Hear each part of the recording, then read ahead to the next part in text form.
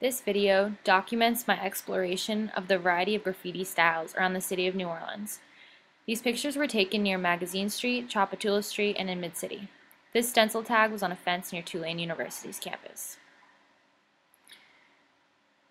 These tags on a newspaper box are a writer's signature used as a way of getting their name noticed.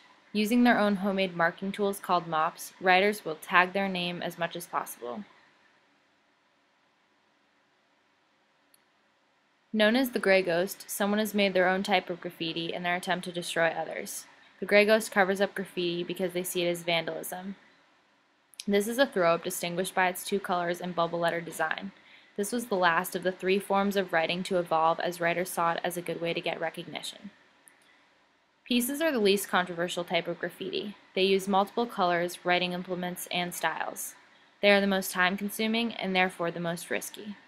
These three pieces seem to have been done over other graffiti already on the wall. This is considered disrespectful in graffiti culture. There may have been some tension between the writers.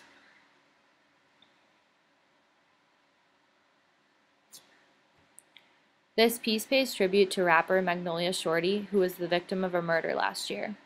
The writer Evac wrote the lyrics of her song Monkey on a Stick above the piece and tagged next to it.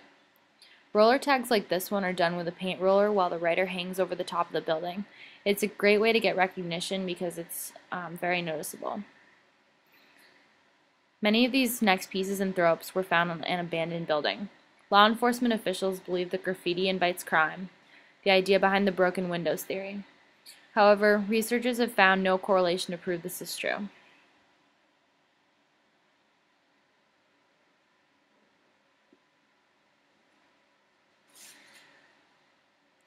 Roller tags like this one, Sonar North, are a great way to get fame because they evoke an awe effect as people wonder how they got up there to do it. Writers are often part of a crew and will leave their crew's tag along with theirs. Here, this writer tagged Unholy Rollers Crew, Don't Ever Turn Back.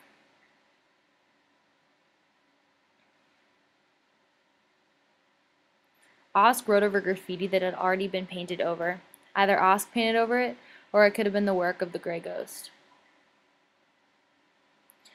Roller tags are much less accessible, making it more likely that they will be permanent and be noticed by many. They certainly guarantee a level of fame different from pieces, tags, and throw-ups. Writers will choose their tag based on what letters they are best at writing. Many of them also consist of shapes or made-up letters. Writer Harsh seems to be part of a crew DBQ, which is tagged in both the throw-up and piece. Harsh appears to have some beef with someone who wrote over this piece.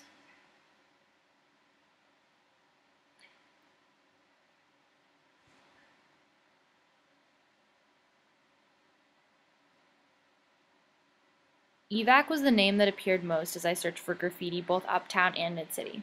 He is certainly achieving his goal, like many other graffiti writers, of getting noticed in hopes of their art turning into something of a career.